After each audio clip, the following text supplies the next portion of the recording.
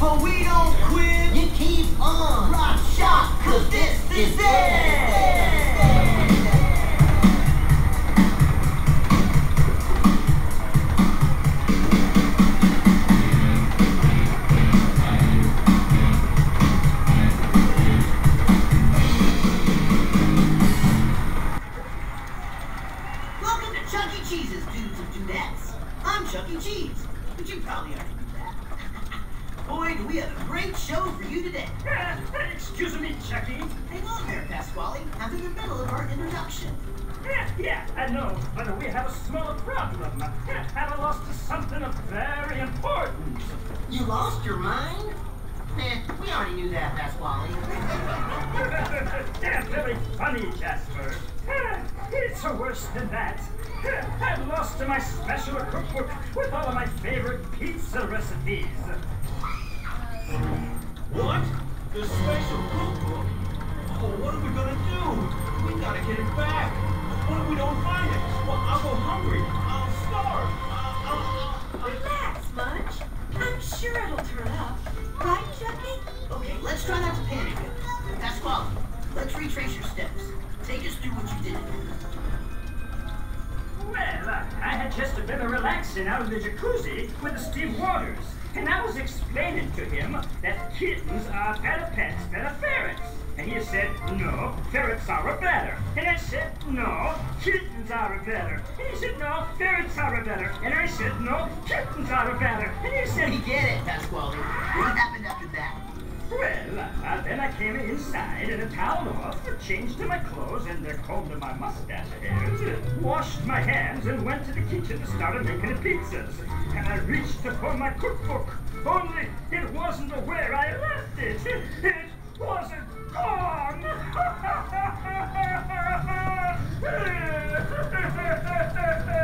Oh, no, Chucky. What are we going to do? I'm really worried.